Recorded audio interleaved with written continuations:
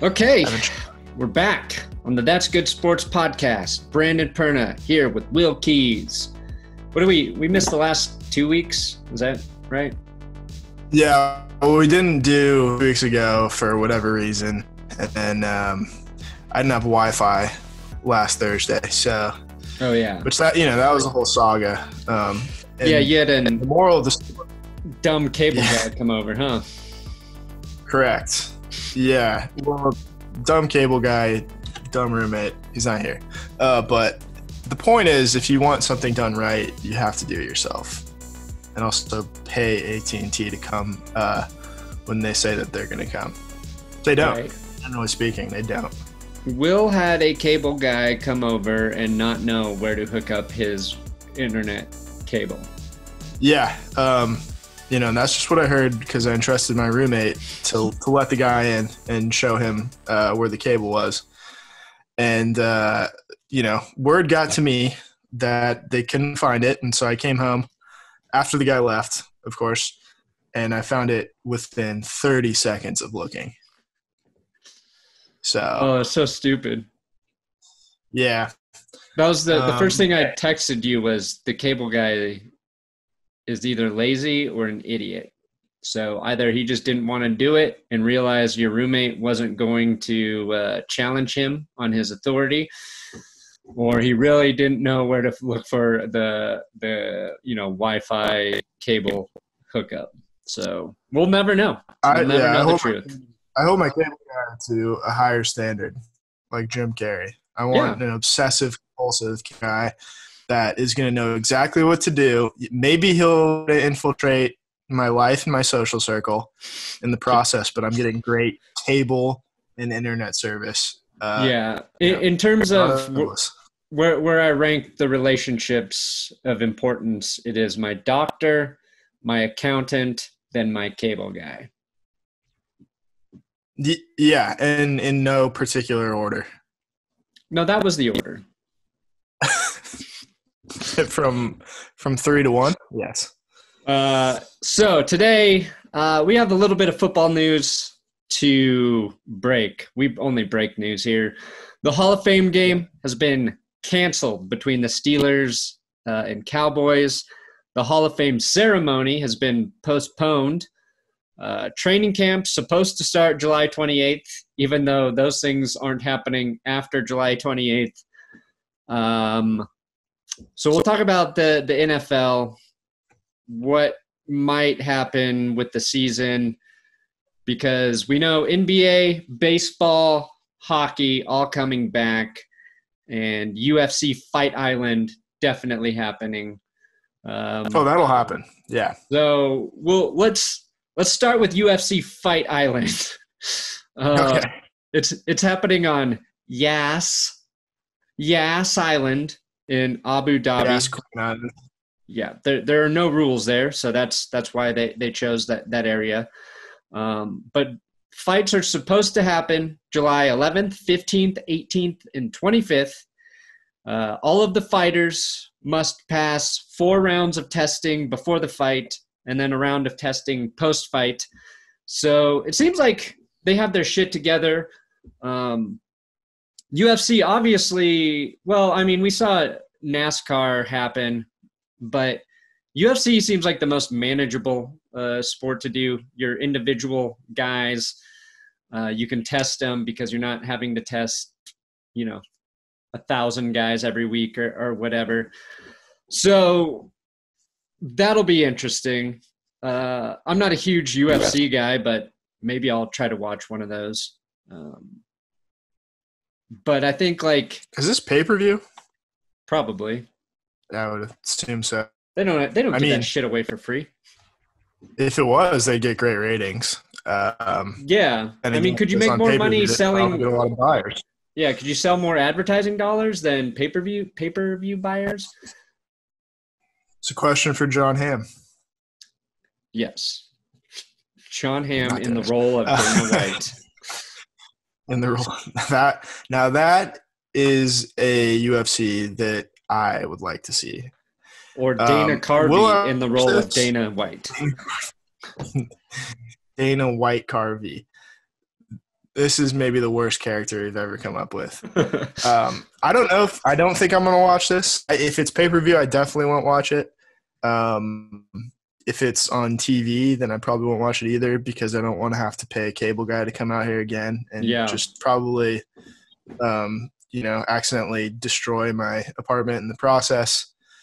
But I kind of tip my hat to them for finding a tremendous loophole to get this done, and the ingenuity and the opportunity kind of came together here. And Yas Island, I'm just glad that I really am so encouraged that there are places on Earth just with zero rules. Yeah, and I want more islands like that. More fight islands. I want more lawlessness. It's where which leads me to believe. Fight Island is where like all major disputes should be worked out, right? Like right wing, left wing people arguing, go to Fight Island. Winner is whoever emerges, and then politicians getting into it. Send them to Fight Island. If they can't work together, they go to Fight Island. They work it out there. I think that's the way we have to do it. You and I get into it, we go to Fight Island. You're either going to work together or you're going to fight together.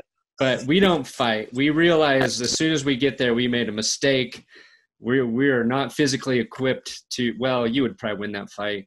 So I leave Fight Island early once I see you in person again and remember you're 6'4", 3, 2. How tall are you? 6'4", 6'10"? Yeah, we'll stick with 6'4". Anyone over 6 foot looks like 6'10" to me. So the intimidation would be instant. Here's what I wanted to get into before we kind of specifically go through the NFL things, because it's like every day I think football's going to happen, and then the next day I think it's not going to happen. And it's just based on whatever news is coming out, right? I think if we see basketball, baseball, and hockey actually happen, then the NFL will do it. Like, they're not going to let those other leagues figure out a way to make money and them get screwed, even though the NFL is the most complicated sport to figure out because it just has the most people, the most players, the most coaches. It is the most difficult to figure out, but it also has the most money and resources probably to work with. So how optimistic, I guess, are you about those other sports happening successfully? And by successfully, I mean just multiple games being played. Okay, yeah, no, multiple games. I think that is a good measure of success at this point. With baseball, I don't have any sort of trepidation as far as like being able to pull off the logistics of it. I think what everybody's worried about right now is the players' union versus the owners. And it feels like there's a proposal in place that's on the verge of approval every other day. And then either the players or the owners have some sort of issue, usually the players. And we can get into like who you want to blame in that kind of back and forth there. But that's really the biggest obstacle for them. I think for baseball, obviously Korean baseball has shown that, it's possible to do this and to pull it off. And it looks weird without fans, but it's a lot less weird than no baseball at all during the summer. So I think logistically it's probably the easiest of the three to pull off, just because baseball is not particularly a contact sport. And you can distance a little bit. It is it is already pretty much socially distanced. Yeah. Except for when a batter is in the box and a guy is on base, depending on his leadoff. Yes. Maybe they make mandatory leadoff. Yeah, you have to be 6 feet off the base at all times. No, I think you might be honest thing there. A lot of runners going to get picked off because of that. Or a lot of bases are going to get stolen. I'm not sure which, but it's going to absolutely ruin the game of baseball. But I'd love to see it. I think everybody does. Basketball is going to be a little more tricky now because you got guys like Trevor Ariza on the Trailblazers already said that he's going to opt out of the tournament when that happens, because he's got some sort of child custody thing with his kid, and he can't leave him for a month or however long he's going to be there. Avery Bradley said kind of a similar thing, that one of his kids is at risk, and he doesn't want to be away from him for a month. So the NBA is allowing players basically to say, well, you know, I just can't do this, and I'm going to stay home without any penalty, other than I don't know if they get paid or not. But at the same time, that's also really shaking up the hierarchy of teams here, because Avery Bradley, you know, the fifth or sixth player on the Lakers in terms of minutes per game. So it's really like, it's not only, you know, threatening whether or not these games are going to be played, but if they are played, it's going to look a lot different than in regular season, just because certain players aren't going to be there. It's just like every team is probably going to enter this tournament without a key player. Right. And maybe, you know, maybe the one team that comes in intact and stays intact has a distinct advantage over the others. Like the Nuggets with Jokic already getting it. Like, he should be good for the smartest thing you can do. It's the smartest thing you can do is to get it right now. And then, you know, but Yield had the same thing happen to him, although people who know how old he is realize how at risk he might be. Little NBA joke for you guys. But you might as well do it 2 weeks before or, you know, now, because it's not happening until the end of July. Yeah, and I mean, like, there's so many things to factor in, but it is athletes worried about their families and bringing, you know, stuff home to their family. And there's probably a lot of people out there like, hey, you're getting paid millions of dollars, just go isolate away from your family for 3-6 months or whatever. That's a small price to pay for my entertainment. But like, it's a valid concern, and I think we'll get into that a little bit more when we talk about this NFL stuff. But I guess, like, as things are, the sports are supposed to start to resume through July, and so I think the NFL will get a look at how some of the other leagues do and handle these things and what challenges they face, and maybe that will, I don't know, help what they do. But okay, so the NFL already cancels the Hall of Fame game, which seems like the most manageable football game to do, because the smaller crowd. Although I guess they sold like 20,000 tickets almost like instantly after making ticket sales available. So maybe there would be so many old Hall of Famers. Yeah, you don't want to get the Hall of Famers sick. Too old. That's a good point. No, that would be the greatest irony. Yeah, the Hall of Fame game said a racial slur back in 1993, and it's been canceled. Oh, yeah. So the ceremony's been postponed indefinitely. That makes sense. That's an easy thing to just do later. But here's where it starts to get weird, because okay, so Adam Schefter, Ian Rappaport, both reporting that NFL teams adamant they're going to start training camp July 28th.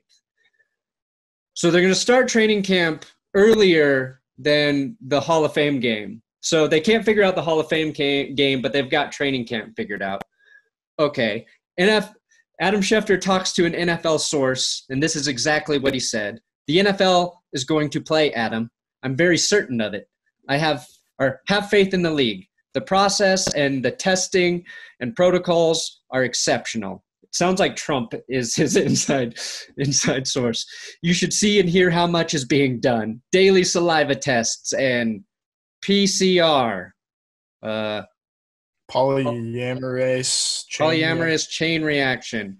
Every 3 days, sanitizing everything, including the balls. You can't believe all that's being done and prepared. Can't believe how clean our balls are here. Yeah. At the NFL, we've got cleanest balls. I don't sanitize the footballs. You're going to be able to see your own tiny reflection in these balls, Adam. Let me tell you. If you can't see the corona in the reflection, you can't get it. That is the NFL's official stance. For some pristine balls on Sunday. Right. So that was yesterday. It's like, okay, NFL's going to do it.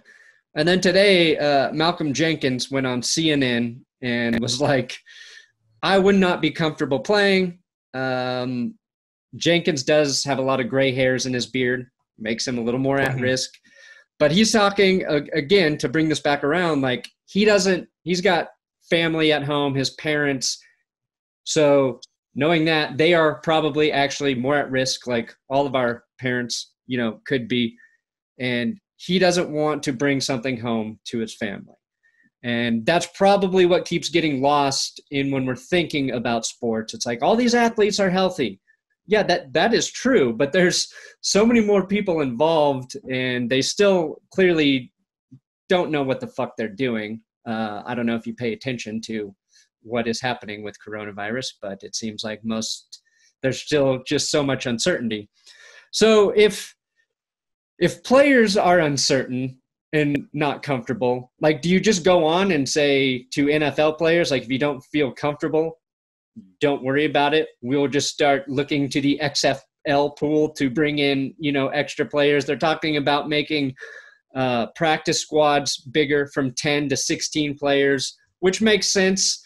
Might be good to get more guys, paid, but I would be curious to see how many NFL players actually wouldn't come back and play, because then on the opposite spectrum, you have Tom Brady ignoring the NFLPA saying, we don't want you guys doing personal workouts, and now he is getting the Tampa Bay Buccaneers workouts to be bigger and bigger every day, with Mike Evans joining today, and they're holding workouts there. So it seems like if you want to compete, you got to ignore that advice and start working out now, or you got to think about your family that you don't want to make or get sick. And Tom Brady's got the TB12 method, so he's not worried about his family because they're immune, which well, if you figured it out already. If you go on his website and look into his immunity supplements, then you'll realize that not only is it safe to hold player-on-player workouts, it's safe to pack a stadium as long as they all come with their own TB12 immune system supplement. Yeah, Tom has demanded that not only do fans get temperature checked, they have to show that they have subscribed to the TB12 website and that they have purchased a year-long subscription. This is just going to build and build until he has his own TB12 health insurance, isn't it? That's where this is going, I feel like. Yeah, it's like you have to be in such peak physical condition that it is very hard to get into. And you're so healthy, you don't really need it, but it's the most expensive plan you could ever fathom. TB $12,000 a month. Yeah. That's the premium. So, I mean, it's weird because obviously our living and income is attached to football happening. Right. So I'm following this as closely as I can while trying to keep my sanity. But if you were a betting man, what would you bet on? Football, and I have an idea, but what would you bet on? Football happening or football not happening, or football happening but it's very weird and strange and has a lot of hiccups, and the NFL regrets trying to even force a season? I don't think there's any scenario in which they regret trying. I don't think anybody's going to hold it against them for trying, just because, you run the risk of this kind of stuff just in everyday life. And you see that as things are opening back up, people are accepting a lot more risk. And to say that, we're opening restaurants and more places gradually, but the NFL can't give it a go all the way, almost 3 months from now. I think that's kind of hypocritical as everything else starts to open up to say, all right, well, we can have this and this and this, but the NFL, I don't think so. So I think something's going to happen, and I think they're going to give it a really good shot. And I'm not saying that hiccups won't happen because there's probably going to be something along the way. But I believe in the NFL's competence more than I believe in our government's competence in handling this. I mean, the NFL's got its own money. Investigative legal justice department. And, anyone who's dealt with people in the government know that the private sector is infinitely more, they're infinitely better at their job. Yeah. They've got more at stake.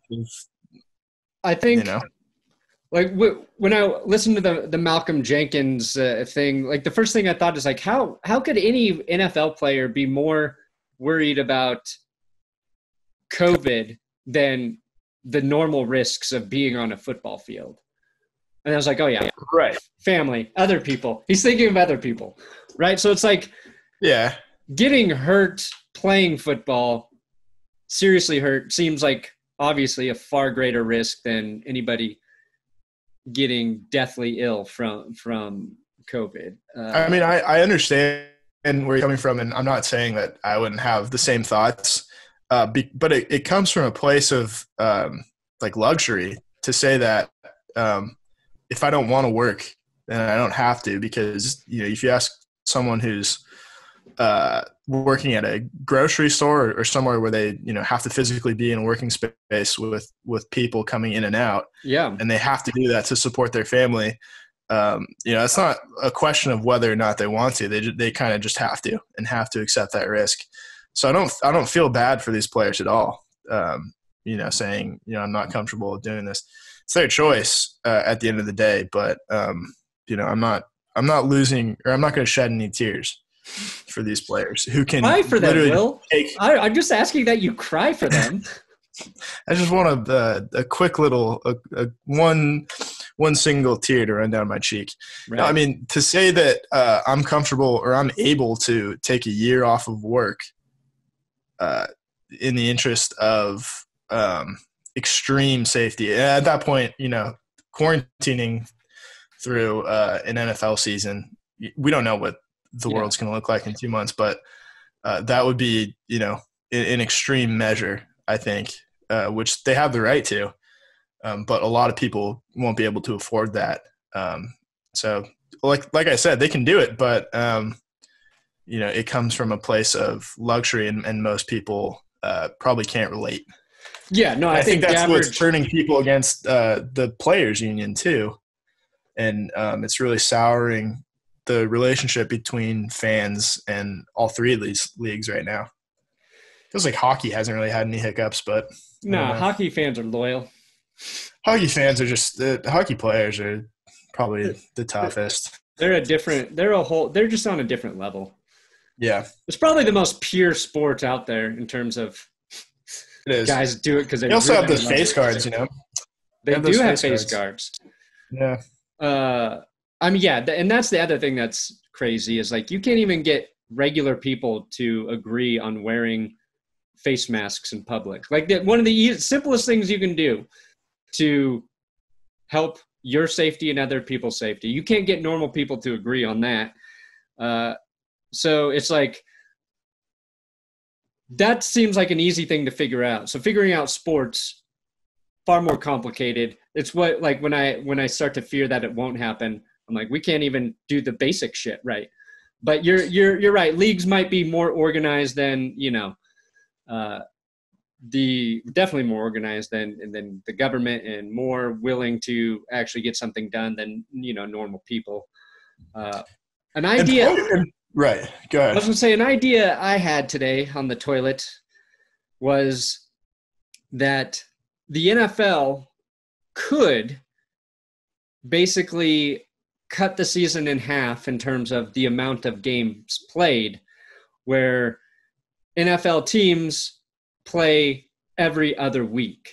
So you're getting like this 2-week span between all of your games, so that if your team does have an outbreak, you have a chance to quarantine people for close to as long as they need to be quarantined, and maybe not, miss any games, because you're going to have a COVID personnel package. Every team's going to have a COVID package.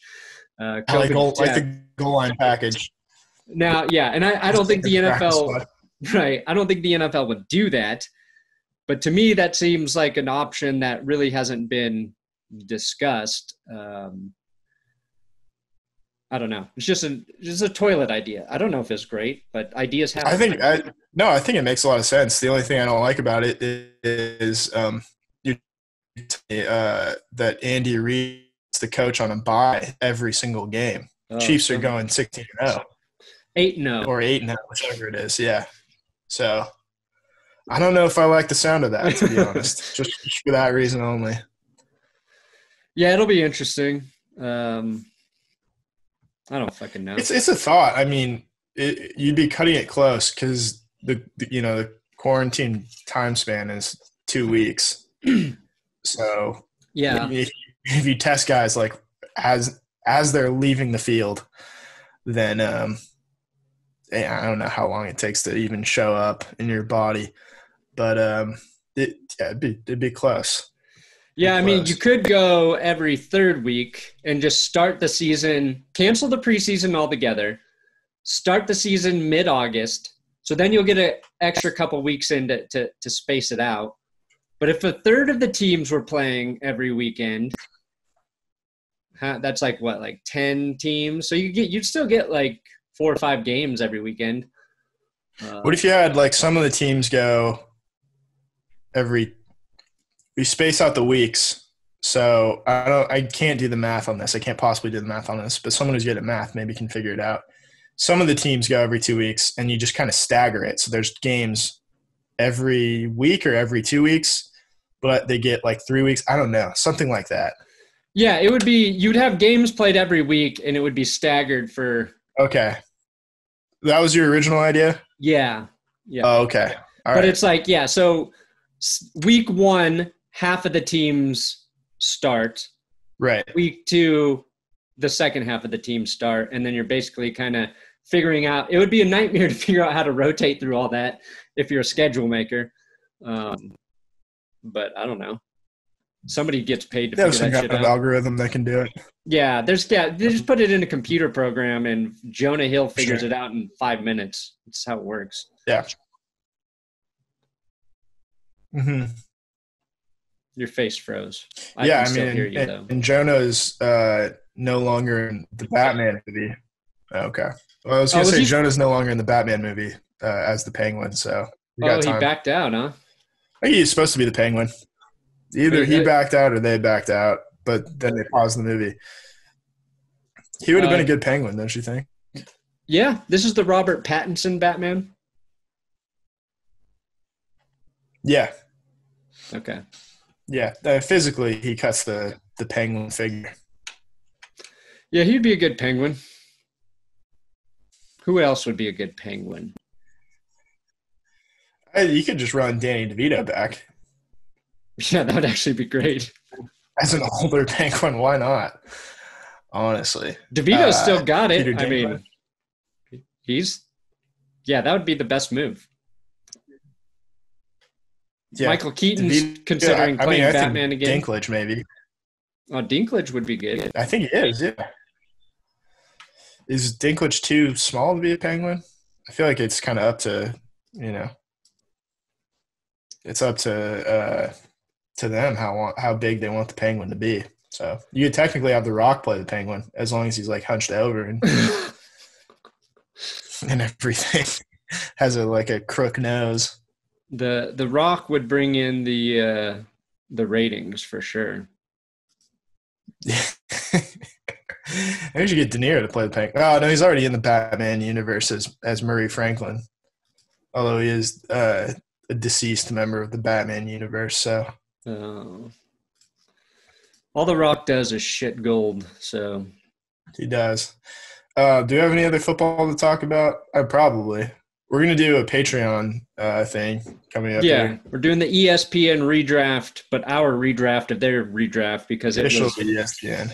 Their redraft was stupid. It was absolutely stupid. There were some bad decisions there. But we're also using it as a template, so yeah. That's what you get when you subscribe to Patreon. Value on top of value.